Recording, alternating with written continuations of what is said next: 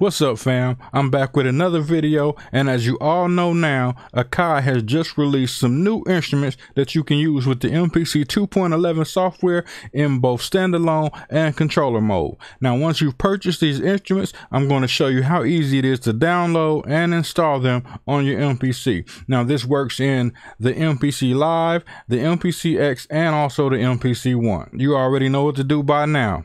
Follow me.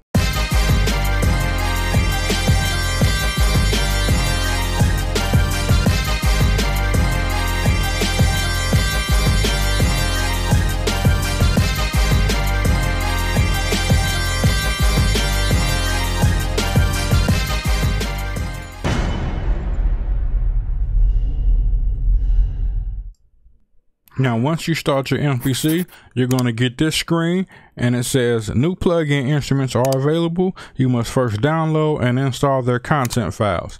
Now, this is very easy to do. We're going to hit don't show again because we don't need that info no more. And then we're going to go to an empty project. Now, from the empty project, we're going to go to the menu and then we're going to go into preferences. Brand new in the MPC in the preferences window, you will now see activate plugins directly under info, and that's what you want to tap, activate plugins. If you're not logged into your Akai account, you will need to log into your Akai account on this screen.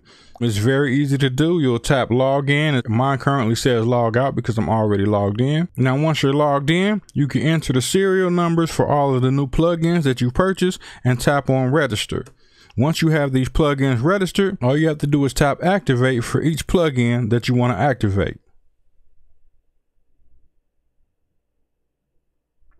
Now, I just activated all of the plugins. It doesn't take long for it to activate. You can see how quick it is as I'm speaking. Now we have all of the plugins activated. In order to download the plugins to the MPC, and this MPC is in standalone at the moment, there are white arrows next to the name of each plugin. All you have to do is tap that arrow and you can see that it'll start downloading these new plugins directly to the MPC in standalone. As long as you are connected to Wi-Fi, you must be connected to Wi-Fi in order for this to work properly. And as you can see, downloading the instrument doesn't take very long at all. Now, I'll be back once all of the instruments have finished downloading, and I'll show you a little bit more. Now, while these are downloading, I did forget to mention an internal hard drive for your MPC Live or your MPCX is highly recommended, and you can change your download directory by tapping on the MPC drive and change directory, which is located right here.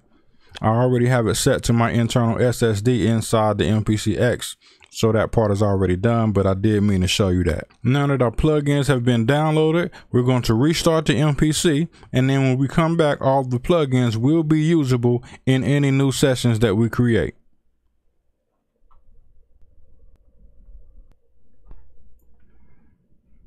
Now that our MPC is back open, we're going to go to an empty project, and from here there are three different ways that we can get to the new sounds. Either we can tap the plugin icon like we're used to doing and go to plugins and scroll through the new plugins and get to it that way, or we can go directly to the new sounds browser by tapping here and you'll see all the new plugins listed.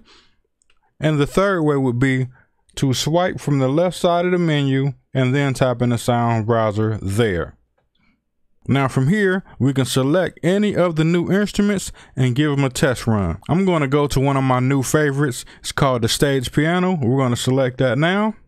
And we have the reflection preset selected. And that's all to it. Now we have our new instrument loaded, and from here, if you go to program edit, you will see this beautiful new interface that we have to work with and fine tune our sounds. So that's it for this video. Make sure you have fun with these new plugins. It's going to be lots of fun inside the new MPC 2.11 software. You gotta love this. Thanks for watching. Hope I helped some people out, and I'm out until the next time.